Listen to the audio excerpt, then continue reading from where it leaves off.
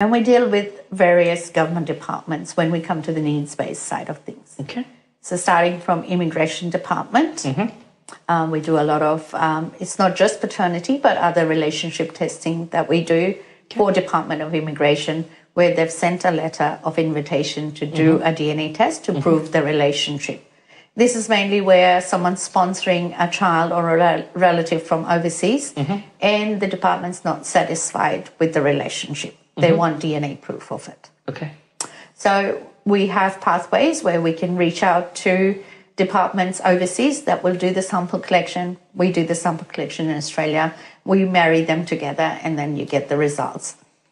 And that helps you with your case in immigration. Okay. We deal with a lot of child support departments where, fathers usually feel that they are paying child support for a child that may not be biologically theirs, and they want to do a legal test to prove otherwise so that they can get out of paying child support. Okay. Or instances where, a person is not listed on the birth certificate and the mother cannot technically gain child support from the person, but she knows that he's the father, and she needs to prove that legally to be able to go across to that stage.